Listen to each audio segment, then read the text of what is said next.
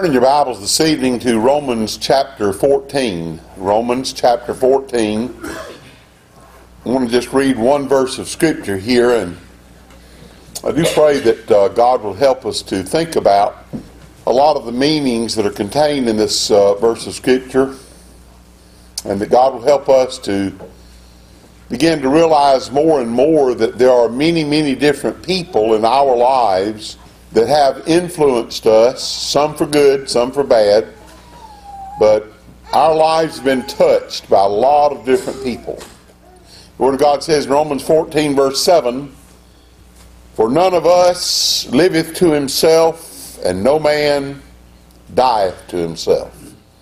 Remember when I was in high school, we had to learn a poem that said, "No man is an island. No man is an island." We're all, in one way or another, some more than others, but we're all connected and interconnected to a lot of different people. All during your life, there have been a lot of people that have had an influence on your life. Your grandparents, if you had grandparents and you remember them, I know that my grandparents, on both sides, they had a profound influence on me for good. I still, to this day, have a lot of lessons that I learned from my grandparents. My parents greatly influenced my life. My daddy was firm, but he did love me. I found out when I was 21, 22, I finally realized he did. But when I was growing up, I doubted that he loved me. But my mama always loved me. I always felt loved by my mother. And as I got older, I realized my daddy loved me at least as much as my mother did. I just didn't realize that. But my parents provided for me, and they provided for us everything that we needed, not everything we wanted, and I'm thankful they didn't. I think parents make a major mistake today. Whenever we're talking about no man liveth unto himself and no man dieth unto himself, I want you to know that there are people that influence you, and they can influence you for bad or they can influence you for good. And parents sometimes influence their children for bad by giving them too much, letting them have their way, making excuses for everything that they do that's wrong. The teachers are wrong, the law enforcement's wrong, everybody's wrong except our children and our grandchildren. That's not the way it is. So we can be influenced, all of us can be influenced by other people and have been influenced by a lot of people. Even in high school, there were a lot of people that influenced me. I had some teachers, even in grammar school. I guess the two best teachers that I ever had, one was in the 4th grade, Ms. Mac Swain. That was a wonderful teacher. She loved me. That was our first year in living in Yatesville, and I felt alone, and she would come by my desk and she would just reach down and hug me. She would, when we'd be having a test, she would come by my desk and she would just point at a particular problem that I had missed. I mean, go back and look at that again. She helped me before school, she helped me after school. She was just a very loving Christian lady. And then after I started preaching, she would drive great distances sometimes to be there for me to be there to worship God, but she was there to support me and to encourage me. My mother was my other best teacher. She taught me in the 6th grade. But I had teachers in high school. I had coaches in high school that influenced me for good. And I'm going to concentrate tonight on how we have been all influenced by good by a lot of different people, family members, parents and grandparents, and teachers and pastors can be a great influence for good. Our companions, I know that my wife has been a tremendous influence for good. She has so many times has kept me from quitting the ministry. So many times she has encouraged me. So many times when I've been on the wrong track, she would get me back on the right track. Influence, good influences are important in our lives. And I think that this past week, as I've looked at this verse of Scripture and thought about the fact that no man is an island, and I began to reminisce and go back over all the different people that have had a great influence in my life. A lot of preachers, a lot of old preachers that are most all dead and gone except Brother McKinley Wright. He's 99 years old. Any of you ever have an opportunity to go visit with him? He can teach you a lot even though he's 99 years old. He has a lot of wisdom. So there are people that influence us for good. Now, I don't have to respond to that positive influence. I can go in another direction. There are people that will influence us for evil. All of you young people need to know and understand there are people that will lead you down a wrong path. There are adults that will lead you down the wrong path. There are teenagers that will lead you down the wrong path. There are other people that will lead you down. They will influence you, but they cannot make you go down the path that you go down. If you go down a wrong path, you can't blame it on, well, they had bad friends that influenced them to go in the wrong way. If they were influenced by bad friends, it's because they didn't understand you don't need to be following those negative influences. So we've got positive influences and negative influences. We've got people that are always doing things that are for our good, and then we've got people that might not desire so much good in our lives. I want us to begin by backing up in our Bibles. We'll go forward in your Bible to begin with. Let's look at what the Apostle Paul, as he wrote to the young preacher Timothy in 2 Timothy chapter 1. Look in your Bibles at 2 Timothy chapter 1. And the Word of God makes it very plain here that Timothy's mother and his grandmother, and he emphasizes the grandmother. The mother and the grandmother had a good positive influence on Timothy's life. In 2 Timothy chapter 1 and verse 5, the Word of God says, Paul writing to Timothy, and he says, "When I call to remembrance the unfeigned faith that is in thee." Now what's Paul doing right there in that first statement in verse 5? He says, "You have great faith. I look at your great faith. I call to remembrance the unfeigned faith that is in thee." And then he goes on to say, "Which dwelt first in thy grandmother Lois and thy mother Eunice, and I am persuaded that in thee also." So he's commending Timothy for the tremendous amount of faith that he had, and for his unfeigned faith, his sincere, genuine, godly faith. He's commending him for that. But he says, now I want to also remind you, Timothy, that faith was first seen in your grandmother, and then it was also seen in your mother. I believe with all my heart, Timothy was a great man of God. He was a tremendous man of God. I believe Paul had a great influence on the young preacher Timothy. But I believe there was a foundation that was laid by Timothy's grandmother and Timothy's mother that had a profound influence for good. And then when Paul came along and began to instruct him and teach him in many other ways, much deeper maybe than his grandmother and mother had taught him, but they had helped establish in him that unfeigned, sincere, genuine faith in God. When children see their grandparents having strong faith in God, and they see their parents having strong faith in God, it's going to influence them for good, for them to have strong faith in God. On the other hand, if they have parents and grandparents that don't have strong faith in God, it's probably going to influence them in that direction also. Let me immediately respond and tell you again, I've known people, my best friend in high school, his daddy was a drunkard. His daddy did not influence him to be a drunkard. I've seen people that wanted to blame their parents on them being a drunkard. I had a man tell me this week as he was talking about some faults that his son had, he said, you know, the apple just doesn't fall far from the tree. Well, he was making excuses, saying, well, this is the way I am, that's the way he is. You don't just accept evil influences. You don't just, and don't ever say, well, you couldn't help it. You couldn't help it because somebody influenced you. That best friend I had in high school, or one of the best friends I had in high school, his daddy was a drunkard. That friend of mine, Though some other people in high school did drink, he never drank. You know why? Because he said, I don't want to ever be like my daddy. I don't ever want to be like my daddy. He saw the kind of life he lived. He saw how his daddy misused and hurt his mother. And he said, I don't want to ever lose control of what I'm doing by being drunk. You see? God gave that young man some wisdom. I don't want to be like my daddy. Now, I'll tell you honestly, there are a lot of ways I did want to be like my daddy. But there are some ways I didn't want to be like my daddy.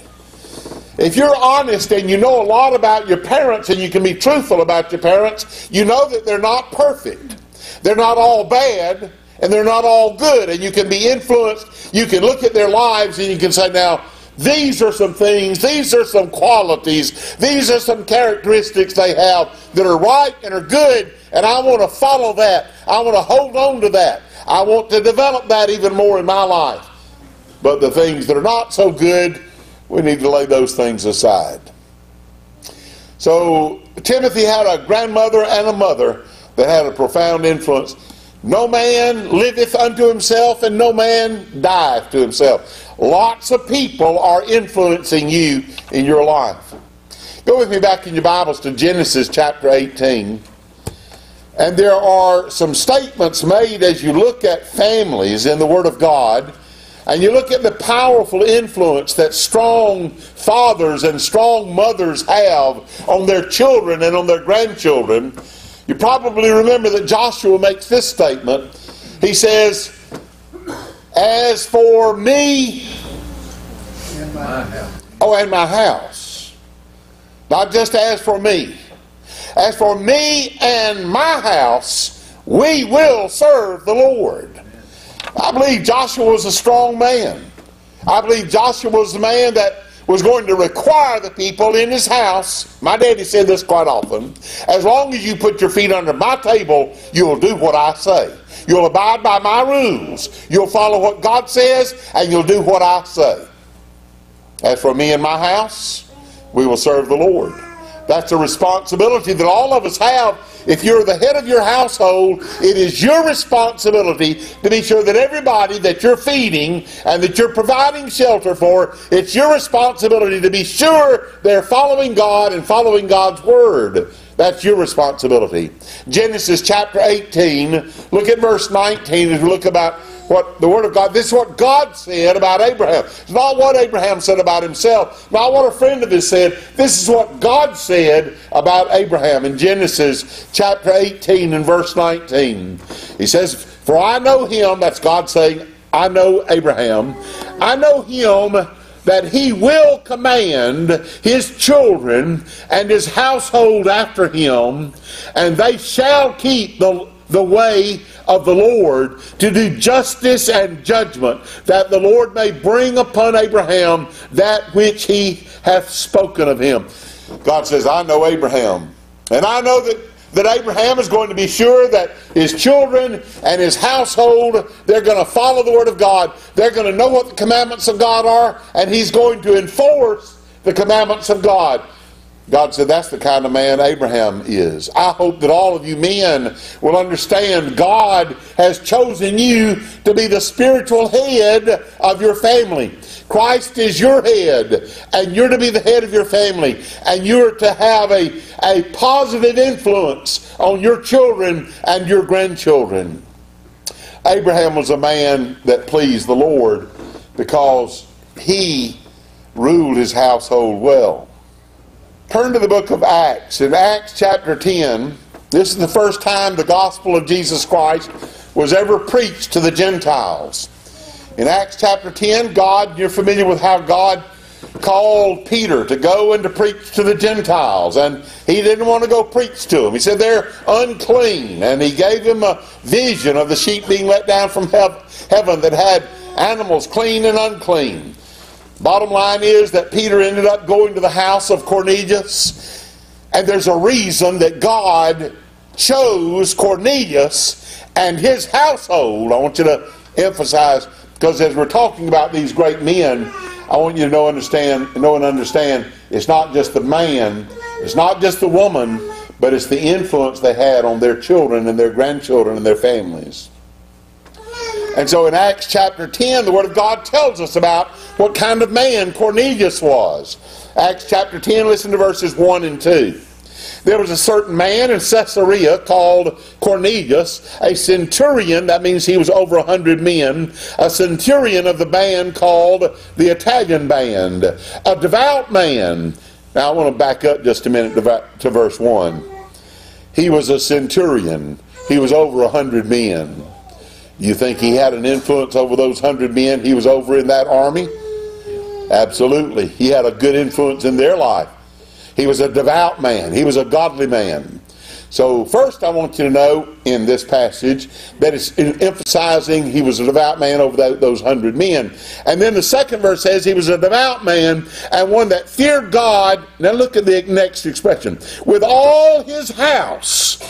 Now Cornelius was a godly man, but all of his house was a house that feared God and served God and obeyed God. Remember the text in Romans 14:7 says, no man liveth unto himself, and no man dieth unto himself. I'm having influence on a lot of different people. You are having influence on a lot of different people. All of us need to understand we've had multitudes of people that have had influences in our lives for good. And we need to thank God for those that did influence us for good. And we need to be influencing others for good. No man is on what? No man is an island. No man's alone. No woman's alone.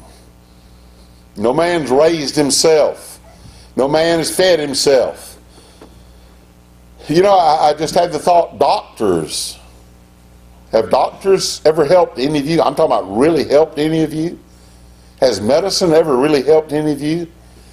All those doctors and all those people that helped you when you had physical sickness, God was behind all of that. But you need to remember to thank God for those people that influenced your life and helped you physically. So the centurion Cornelius, he was a man that served God, loved God, and obeyed God, and it was him and all his house. Many, many other examples.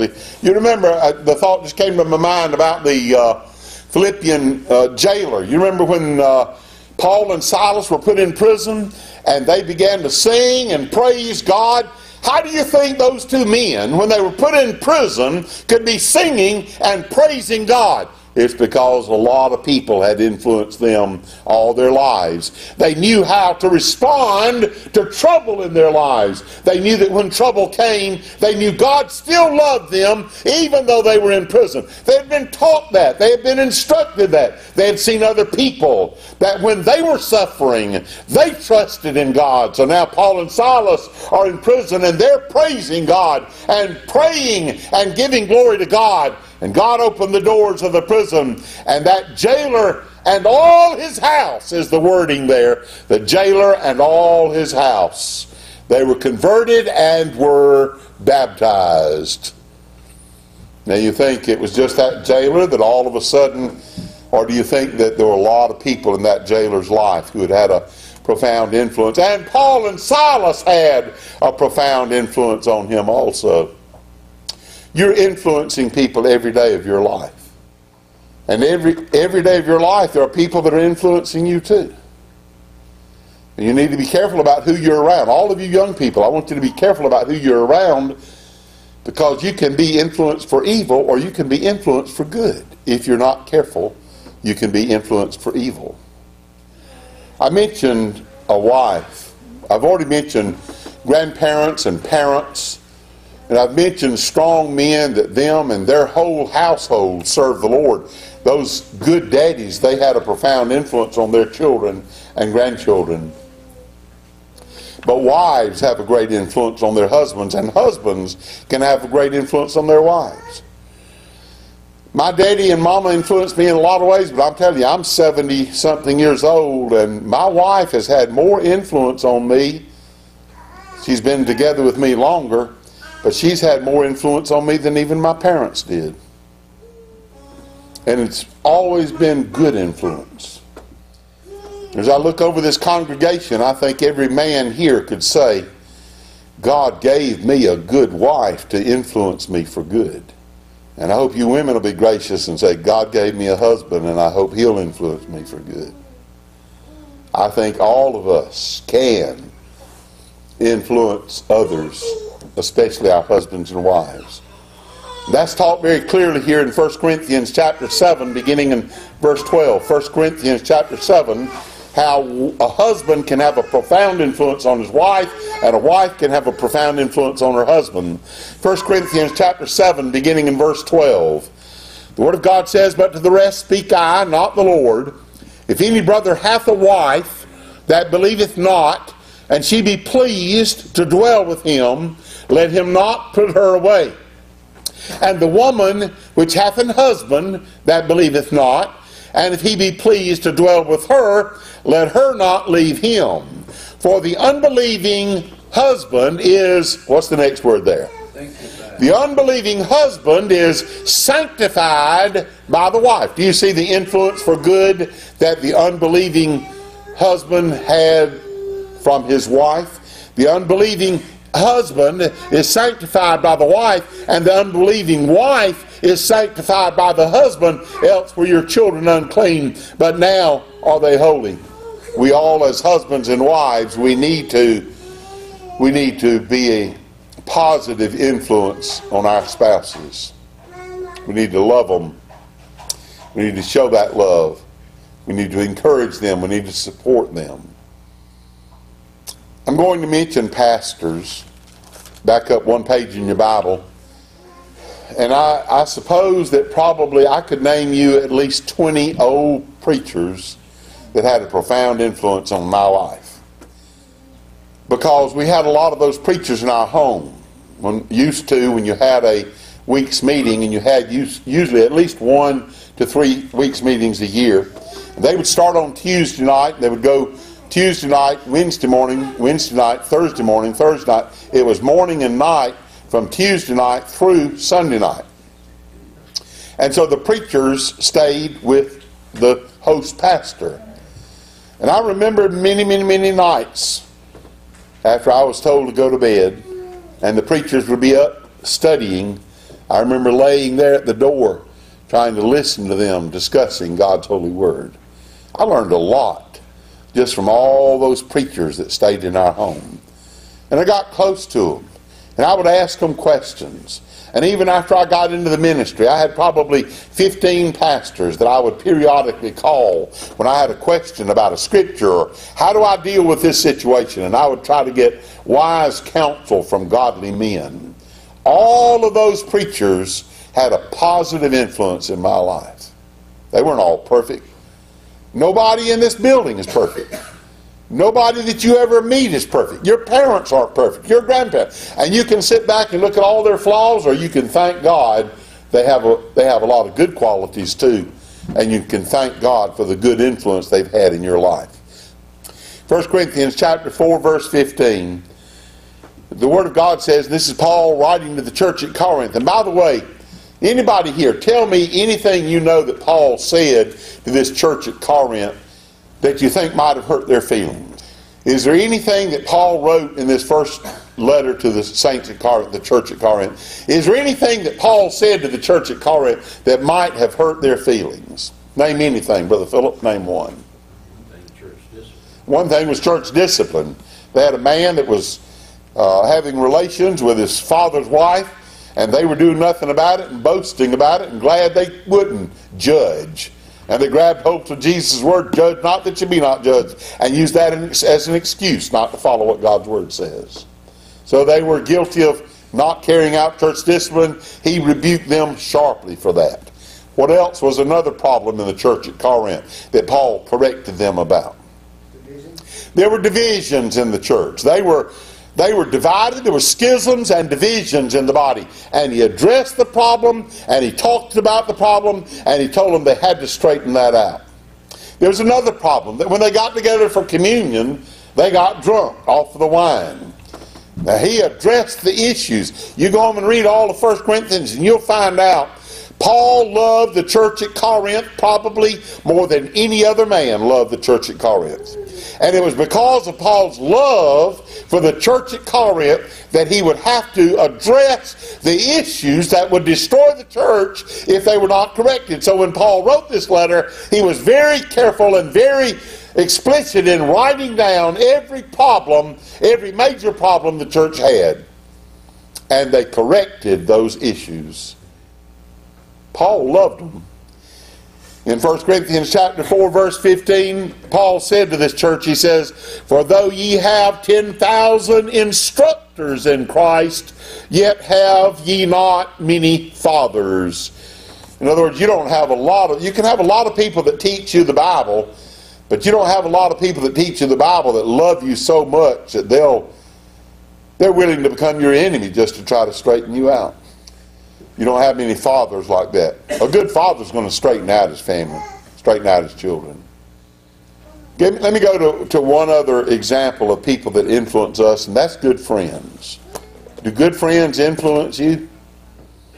Tell me, and there are a lot of examples in the scriptures, tell me anybody in the Bible that you know of that were really, really good friends. Name any good friends in the Bible. David and Jonathan, two of the greatest.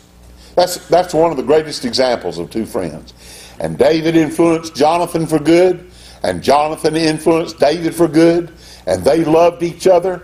I'm going to tell you, brethren, one of the greatest blessings we have as children of God is to have brothers and sisters in Christ that truly, genuinely love each other. No man liveth unto himself, and no man dieth unto himself. You withdraw yourself from other families and other people. You get out there and isolate yourself, and you try to be an island, and you're going to perish. You cannot, as a child of God, you cannot isolate yourself.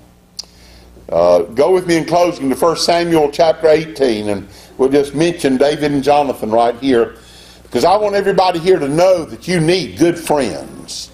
You choose your friends. I didn't choose who my parents were. I didn't choose who my sister is. I didn't choose who my children are. I'm glad for all of them. They're all a great blessing, but I'm telling you, choosing friends is extremely important. You better be careful about the friends that you choose. In 1 Samuel chapter 18 and verse 1, the Word of God talks about the importance of friendship and how friends can have a positive influence in our lives, a good influence. They can be chief friends. I'll tell you, I've got a lot of chief friends. 1 Samuel chapter 18 verse 1, the Word of God says, "And it came to pass, when he had made an end of speaking unto Saul, that the soul of Jonathan was knit with the soul of David, and Jonathan loved him as his own soul." That expression about Jonathan and David loving each other as their own soul, that expression is used several times in the Word of God.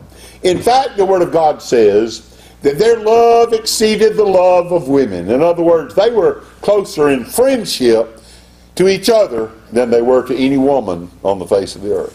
Good friends are a great, great blessing. And we need to pray that God will help us to choose our friends wisely. And all of you parents, you're responsible for helping your children choose the right friends. May God help us all to understand no man liveth unto himself, and no man dieth unto himself. And all of us are being influenced, and all of us are influencing others. May God help us to do what's right in His sight, is my prayer for Christ's sake. Amen.